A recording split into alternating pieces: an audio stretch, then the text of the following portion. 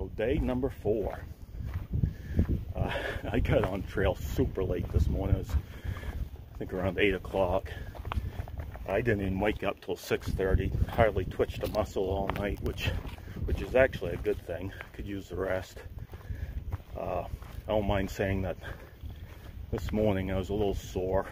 Nothing serious, just you know, starting to feel it a little bit after a long winter in Maine, eating pizza and drinking beer. Kind of catches up with you a little bit, but anyways, feeling good there now. I haven't taken any Tylenol or anything. I'm gonna try not taking any more than necessary, just because I don't want to, you know, mask the pain and really end up screwing something up. So, you know, I kind of want to feel it so I can stop if need be before it gets too serious.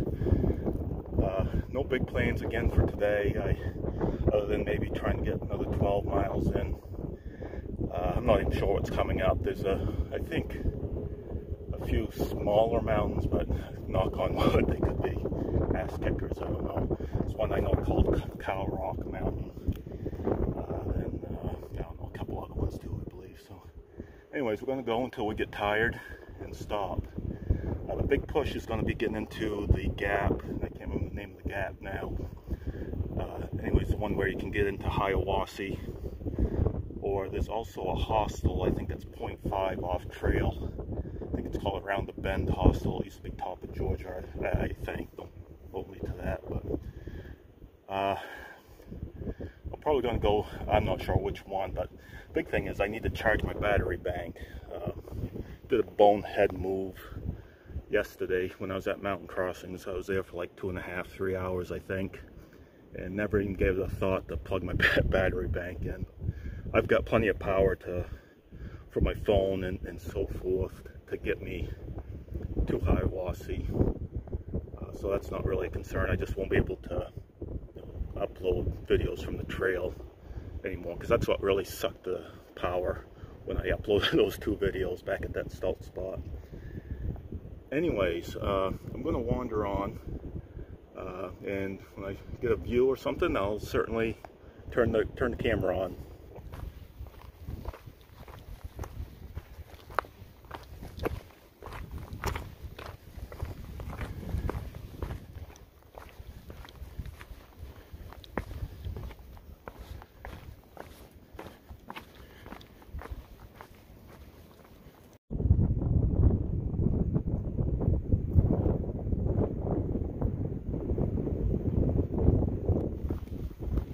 Like these little ridge walks with the big old trees.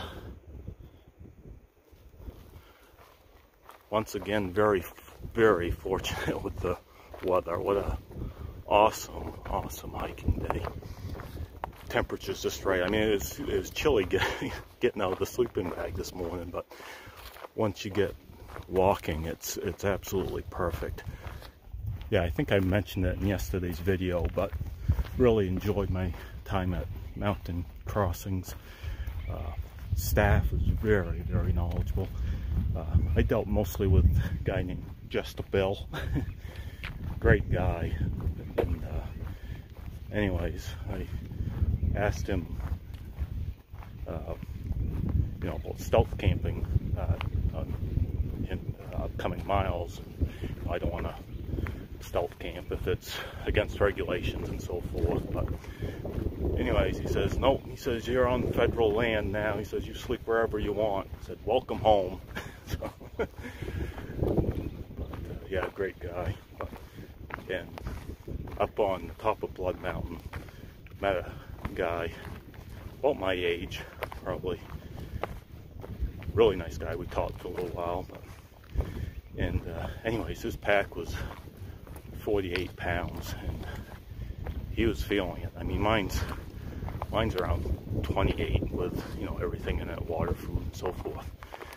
And yeah, I can't imagine adding another 20 pounds to that. So, but anyways, I left before he did, down Blood Mountain, got to Mountain Crossings. I was eating my pizza when he showed up. He said, yeah, he says, I gotta do something. He says, So anyways, he went in and started talking to the guys, and they did a pack shakedown for him. And I'm not sure what he got it down to, but I know they were throwing a lot of stuff off to the side that, you know, he didn't really need. Like he had a extra pair of boots, and I'm not talking camp shoes, I mean actual hiking boots, an extra pair. A lot of older equipment.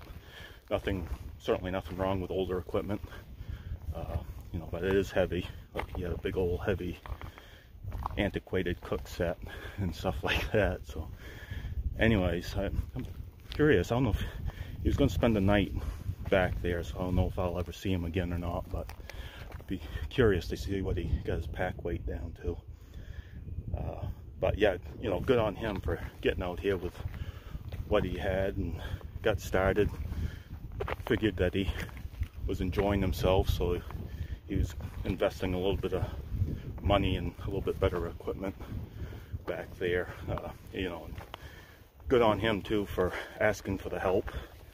You know, he went in there and they, you know, took advantage of their knowledge, and so I'm sure he'll continue on probably a lot more comfortably than he was before. So down the trail a little bit further, and I got thinking, being on YouTube, I should put the clarification in just so nobody gets all worked up and so forth. Is when he said camp wherever you want, you know, it's obviously following the leave no trace principles, but just wanted to say that because I know from following other YouTubers, every once in a while you get somebody that jumps all over any little thing that may be taken out of context. So anyway, just want to put that in there. You know, obviously don't go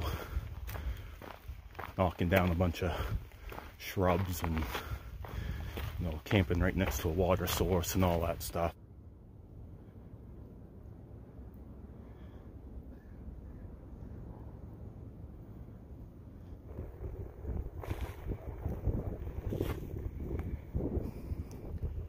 Check out that view behind me.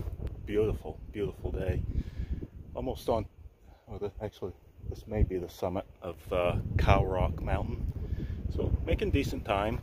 Even though I got a late start this morning, that's absolutely fine. Yeah, check that out.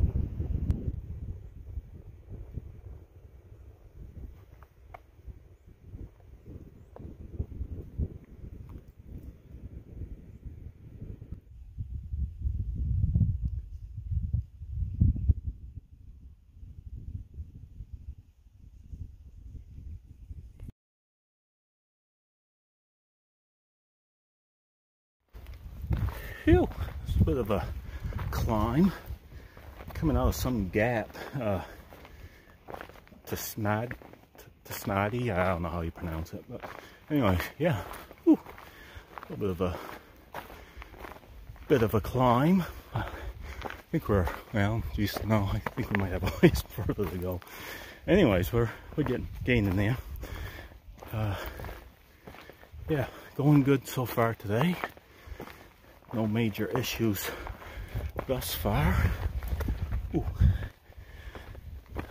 Anyways, continue on. Dang. That'll get you breathing hard coming up over that. Holy crap. Still don't know how you pronounce that gap, but there was a sign that said hog pen gap 0.9, so I guess that's what we're going towards. But yeah, I think that was the, still got a little ways to go, but not much, but I think so. I think that was the toughest climb thus far on this trip. Phew. But we're almost to the top, so we're getting there. Survived it anyways. All that pizza and beer over the winter's coming back to haunt me. Alright, here we go.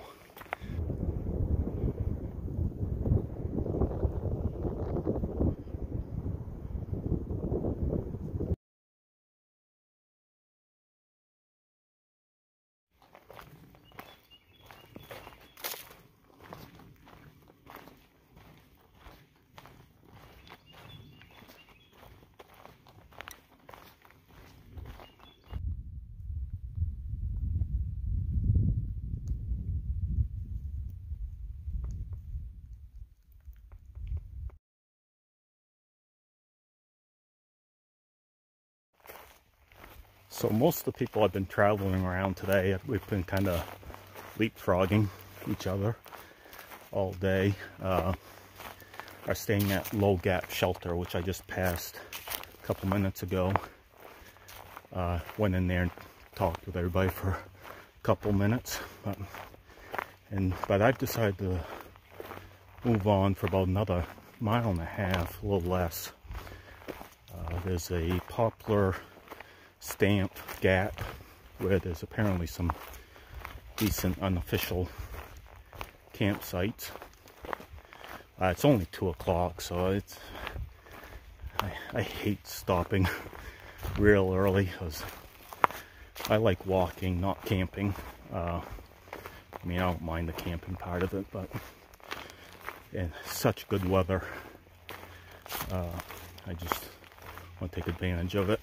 I'm a little weary, but in this last mile or so is kind of uphill. If you can't tell, kind of breathing kind of heavy, but saved doing it in the morning too. So anyways, should be there shortly.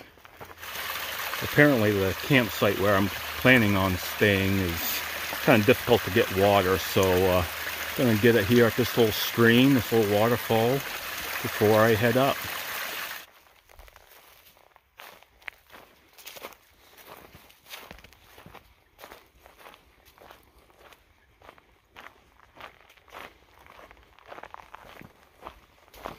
There, made it to Poplar Stamp Gap, so I'm the only one here at the moment. It's decent there. It's a nice flat spot. I might pick that spot right there. I haven't set up my tarp yet or anything, but wanted to do this closing video just in case somebody else shows up. But yeah, I'm at mile marker 44.1, I believe it is, according to AWOLs. So I got my 12 miles in, well, just a whisker under 12 miles from Old Gap to this point, so happy with that. So yeah, it was a fairly mellow day other than that one climb up to I can't pronounce the name of the gap it rose up from, but going to Hog Pen Gap anyways. That was kind of a little bit of an ass kicker there. So anyways, other than that, like I say, it was fairly decent. But again, another beautiful day. I don't know how I lucked out on this stretch of weather. I'll probably pay for it in another week or two. But anyways, I'm gonna enjoy it while it lasts. So anyways, yeah, I'm gonna get set up, get something to eat, and call it a night. So we'll see you tomorrow.